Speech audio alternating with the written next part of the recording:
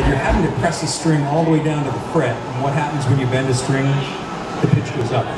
So before you can tune at the open note, and then stretch the string out of tune by the time it gets to the fret, and you're always going to be out of tune whenever you're fretting.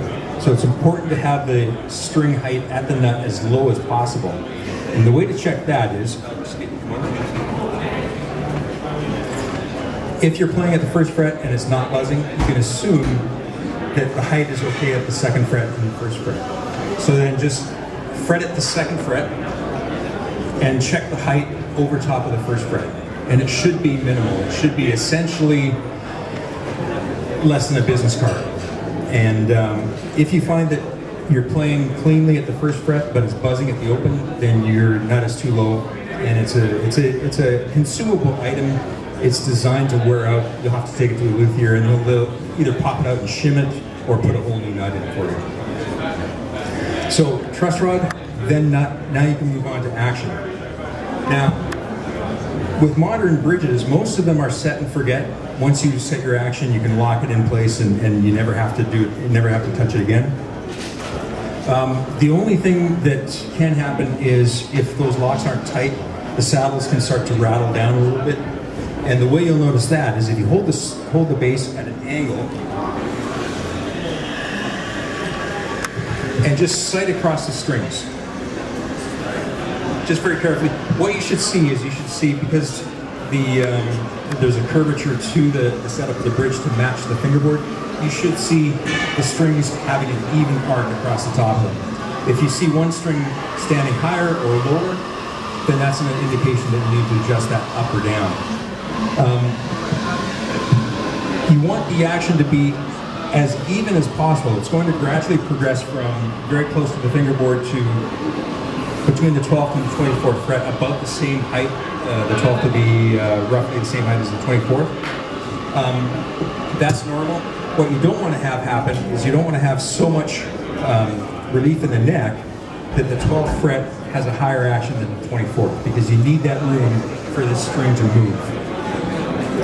This is something that, if you don't feel comfortable with tools, don't worry about taking to a luthier, having a luthier adjust it. It's just important for you to know that if you're getting buzzing in this area, it's not a truss rod adjustment, it is an action adjustment. Now, pickup height is something that I prefer pickups closer to the strings. Other people on my team prefer them further away. It's a personal taste thing, but you'll know if you're too high because you'll start getting marks on the pickup top.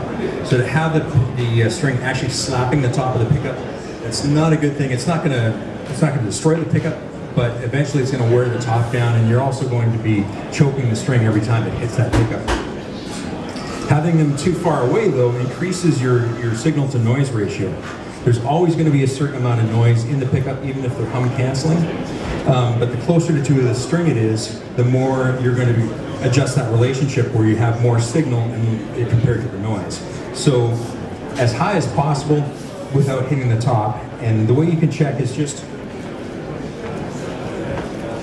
fret at the very last fret, and you should have about 2 to 3 millimeters on the G string of clearance when you're fretting on the G string, and about that much or double that much on the lower string.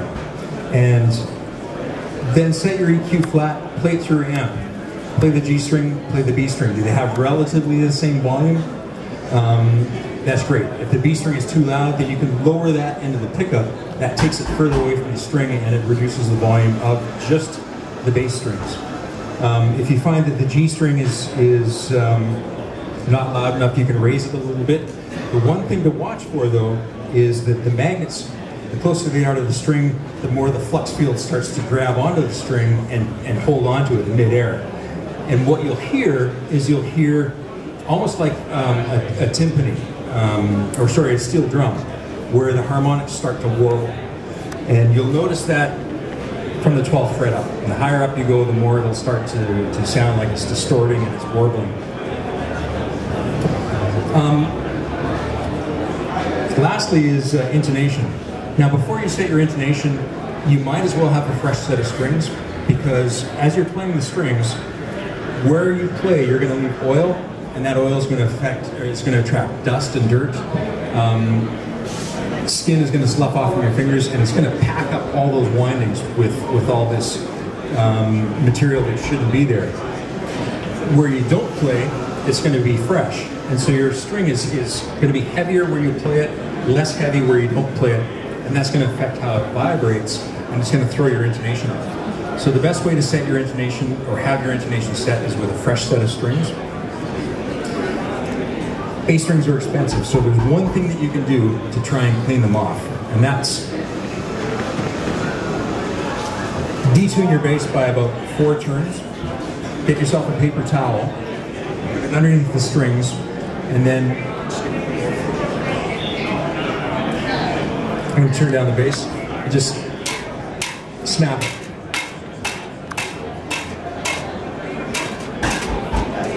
All the way along, and what that does is it shakes off as much dirt as possible. You'll be amazed at how you can take a set of strings that sound like rubber bands, and all of a sudden they sound almost brand new just by shaking off that dirt.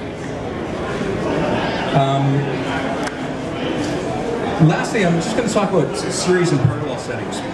Now, when you hook up 2 pickups, you can hook them either end to end, as in one wire goes through the pickup, gets connected to the next pickup, and then out. That would be series. Or you can hook them up in parallel, where you put both ends of the pickup together and wire one to ground and one to hot. Most basses are wired so that they're in parallel. And what that does is it gives you kind of a mid-scoop tone, which is great. That would be a typical Fender Jazz. The other way to hook them up is series, so end to end. And what that does is it sounds more like a Gibson, more like a mid-centric tone. And I'm just going to get Christian to play, and I'm going to go back and forth between series and parallel. So in parallel, it'll be more scoopy, in series, it'll be more mid-centric.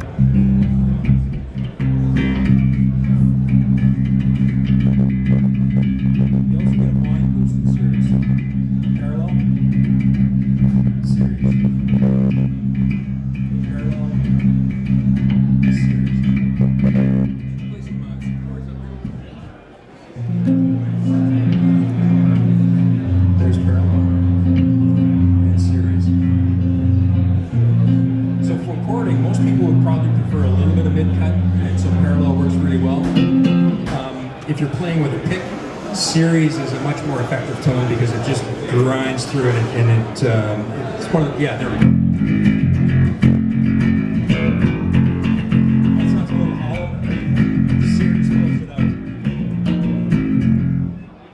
So pick style is becoming more and more popular, and series is a setting that you can have your luthier actually just rewire your bass for you and put it into series. Our basses come with a switch that allows you to just dial that in and apply.